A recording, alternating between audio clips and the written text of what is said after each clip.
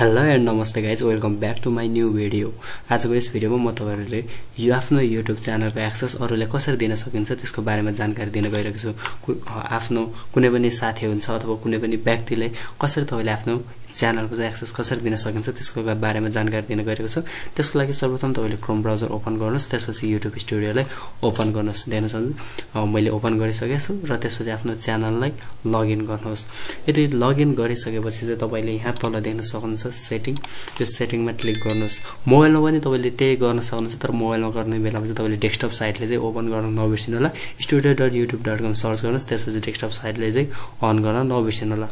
त्यसपछि यहाँ देख्न सक्नुहुन्छ परमिसन, यहाँ देख्नुहुन्छ परमिसन, यहाँ दुई जनाले एक्सेस छ, एउटा ओनर छ, अर्को म्यानेजरको रुममा एक्सेस छ। त्यसपछि अरूले पनि एड गर्नको लागि देख्न सक्नुहुन्छ इन्भाइटमा क्लिक गर्नुस्। त्यसपछि त्यो व्यक्तिको चाहिँ इमेल आईडी चाहिँ तपाईले यहाँ राख्नु पर्ने हुन्छ। Okay, email ID राख्नुस्। Email ID राखिसकेपछि चाहिँ एक्सेस के को रूपमा दिने हो त, जस्तो म्यानेजरले can view everything, manage permission, go live and create, edit and delete content हैन, सबै कुरा चाहिँ गर्न सकिन्छ म्यानेजरले। अनि एडिटरले चाहिँ तपाईको भिडियोहरु हेर्न सक्ने हुन्छ, विभिन्न हेर्न सकिन्छ, लाइभ जान सकिन्छ, भिडियो हाल्न सकिन्छ। तर डिलिट भिडियोहरु चाहिँ डिलिट गर्न सकिदैन। त्यसपछि पर्मिसनहरु पनि यो जुन पर्मिसनहरु छ यो पर्मिसनहरु पनि अरूले दिने अथवा हटाउने चाहिँ गर्न सक्नुहुन्छ। नर्मली सबैले एडिटरको रूपमा चाहिँ एक्सेस दिन सक्नुहुन्छ।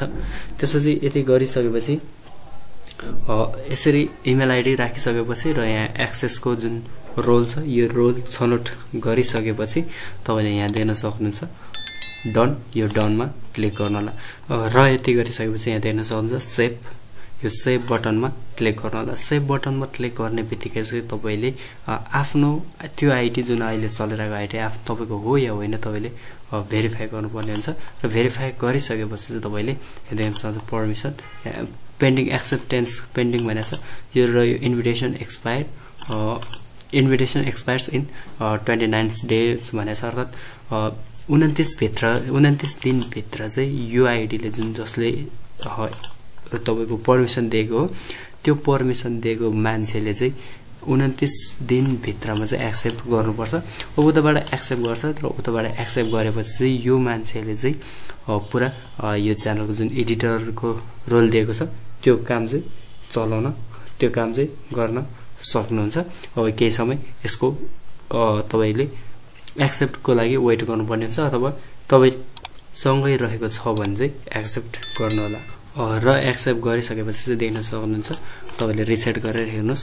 एक्सेप्ट गरिसकेपछि चाहिँ यसरी देखाउँछ र यो मान्छेले चाहिँ तपाईले विभिन्न यो एडिटरको अथवा तपाईले पछि चेन्ज गर्न पनि सक्नुहुन्छ। म्यानेजर राख्न सक्नुहुन्छ अथवा एडिटर लिमिटेड अथवा के हो सबटाइटल एडिटर के हो तपाईले राख्न सक्नुहुन्छ। यदि यसले एक्सेस रिमुभ गर्न चाहनुहुन्छ, यसले एक्सेस दिन चाहनुहुन्न भने रिमुभ एक्सेस पनि गर्न सक्नुहुन्छ। यस तरिकाबाट तपाईले आफ्नो YouTube च्यानलको एक्सेस चाहिँ अरु मान्छेले दिन सक्नुहुन्छ। आजको भिडियो कस्तो लाग्यो तल कमेन्ट बक्समा भन्नु होला। र यस्तै जानकारीमूलक भिडियो हेर्नको लागि सिंगदेन्टेकलाई सब्स्क्राइब गर्नु होला। अर्को भिडियोमा फेरि भेट हुनेछौँ। अहिलेको लागि यति नै, हवस् त, बाइ बाइ।